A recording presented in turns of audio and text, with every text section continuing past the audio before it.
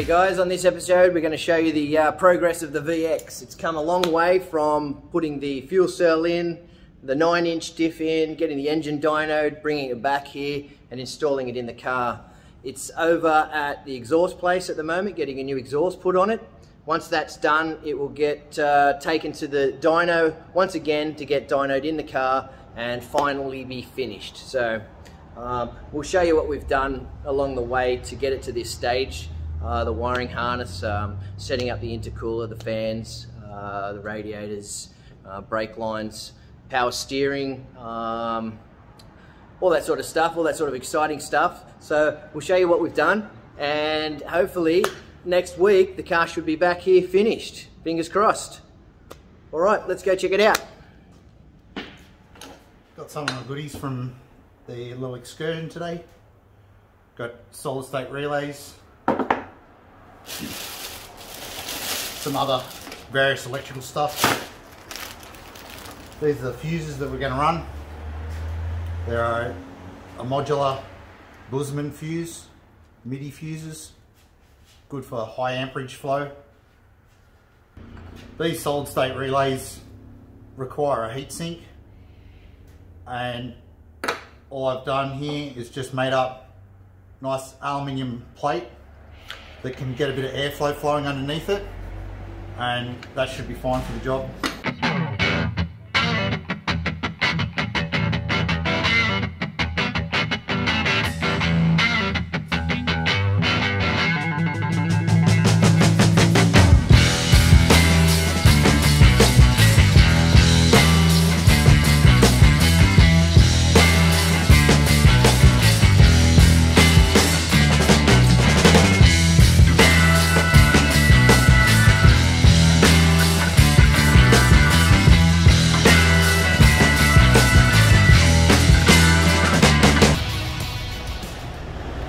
So I've got most of the wiring in.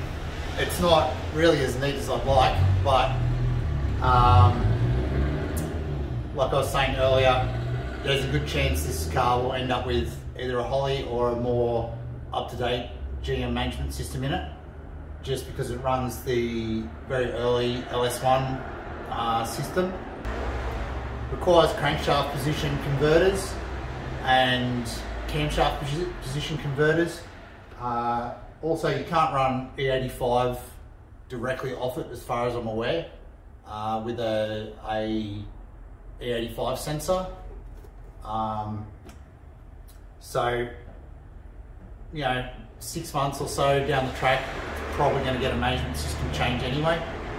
So we've got a few things left in the wiring to connect up, like the alternator and the fans, and then the new water pump and the electric power steer pump. But for now, I'm going to go under the car and try to button up as many things under there as we can. Let's get to it. Take 674,526 due to noisy traffic. Right, one thing that we hadn't really planned on doing that we're going to have to do is we have to put an extension in our fuel lines. It's never really a great thing, but aside from completely rerunning the fuel lines the full length of the car, which is good, by the time it would count return and supply, we're looking at about 12 meters of braid. You know, maybe 10 at the least. So it's not exactly a cheap process. We ran these before we even decided on putting the 9-inch and 4-link conversion in, and they were run with the old IRS suspension in the car still. So when we came to put the 9-inch in, we realised that they were going to be in the way, and then they were too short to reroute. So what we've come up with is a joiner and simply just hose tail to male instead of the hose tail to female. So we end up using 2 of those, and just allows us to join straight into the hose and then put a new section on. So we've got our fuel lines connecting up here, and obviously wherever these finish up. So it's going to find a new, better location for them to route, and away from the wheel, away from anything that really moves, and try and keep it away from any heat sources as well. But we do have the heat sleeve on here for some heat protection anyway. So let's try and find a new route for them.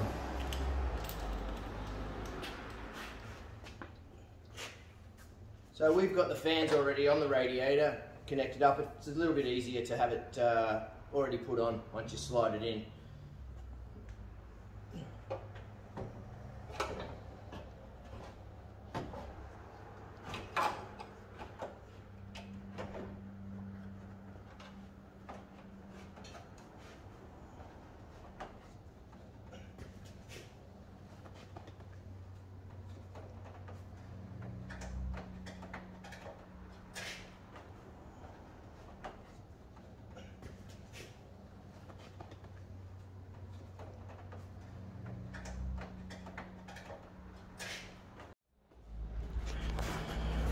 So we've just dropped the radiator in with the fans on it. As you can see, you've probably got about 10 mil, maybe 12 mil.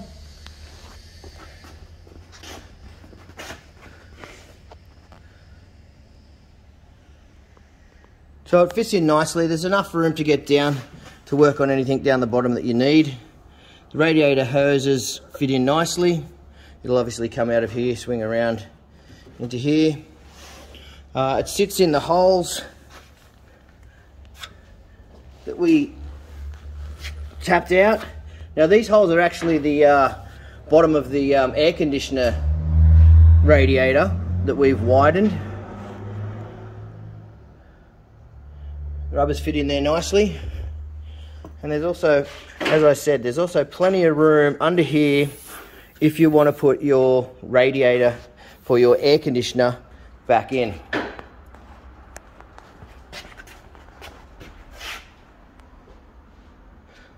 So I'll go ahead and put the intercooler on now and show you the gap that you've got also.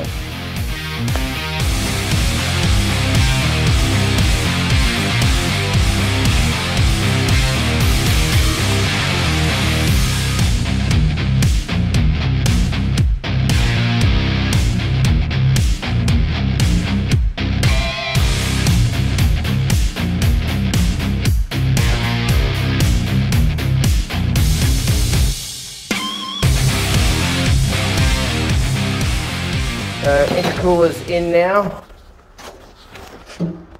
As you can see, we've cut it out just so it sits forward slightly with the crash bar, but also you can see that there's plenty of room down the back there for your radiator on your aircon if you need it, or if you're going to put it back in. We're obviously going to have a different air conditioner and mount it in a different spot, so ours doesn't go back in, but well, gaps look good, space looks good. You can see it's on a slight angle leaning forward at the bottom. And intercooler.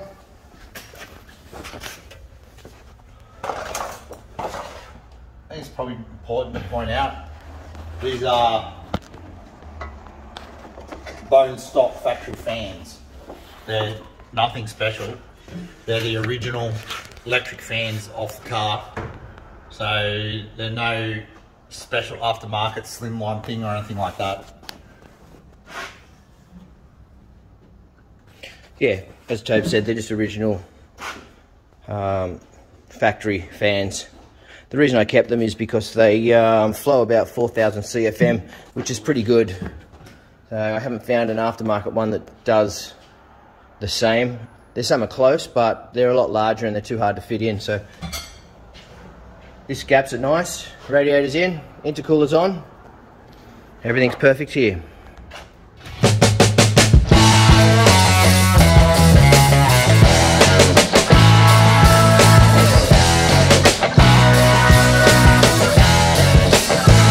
We've come up with the top radiator hose, just a 90 degree with a dip in it, into a tube and straight into a 90.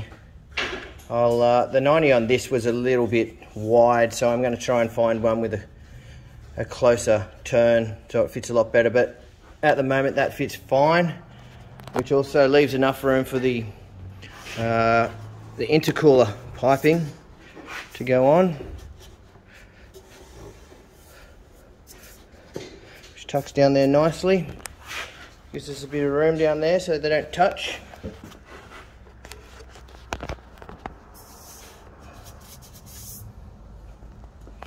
And it actually looks all neat. Okay, so how many? Celebratory moustache. Tobes has gone home and had a shave. He's got the X-Men. Celebratory moustache. The X-Men Wolverine Merv Hughes moustache ready for the startup. We'll give it a crank. Make sure we've got some oil pressure. All right, oil pressure is there. Oil light went out. Now we'll plug everything back in. Plug in the coils. Coils are plugged in. Water's full. Where's my relay? Relay's in. Up there. Is there a relay there? Yeah, there's another relay. No, a small one. No. Small one there. Oh, there should be. Well, did you already plug it back in? No. There it is. Alright, fuel pump relay. Fuel pump relay. Okay. Let's give it a kick and see how she sounds. Fire it up.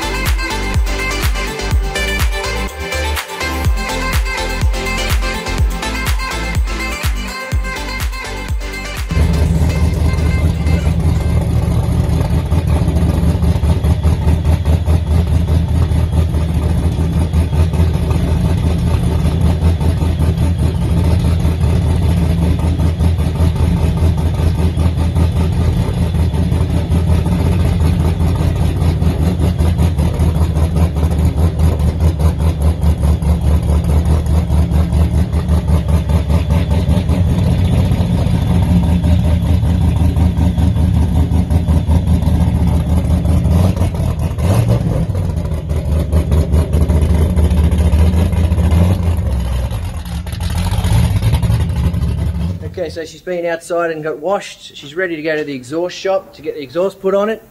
And after that she'll go to dyno. So moving along nicely. So 50 cell cats. 50 cell cat. Stainless steel. V-band clamps. 304 stainless. 304 stainless. It's all been heated and ready to go. Yeah. Once we get to the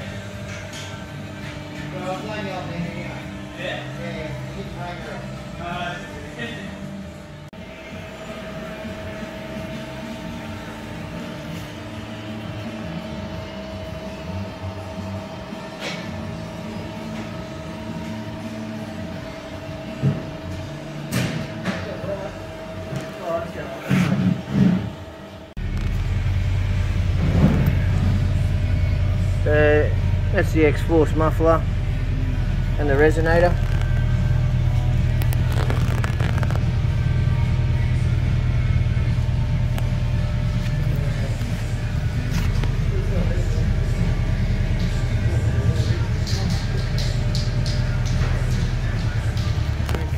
We've got the original extractors were made for this car, 2-inch primaries into a 4-inch collector. And then we've just got the new exhaust system getting made for it.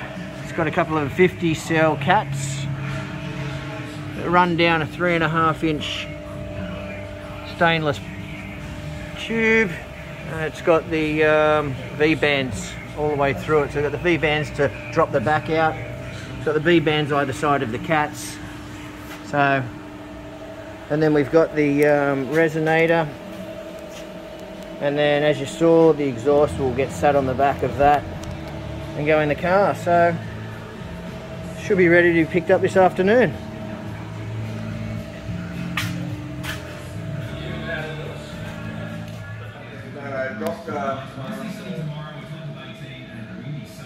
He's always whacking the little guy. So, a couple of X-Force exhausts into a resonator. And then down into your X-pipe, and then onto the extractors.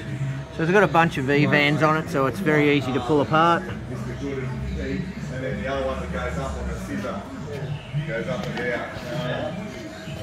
down. Looks pretty good. Let's have a listen to it.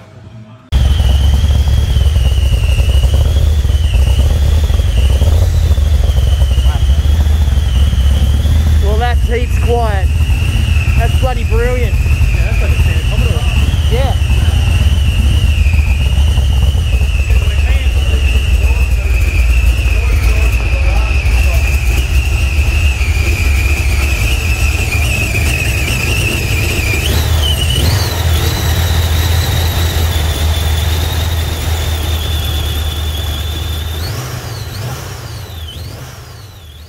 Okay, last stage. She's over at the dyno shop now getting dynoed. Probably take 2 or 3 days to get back.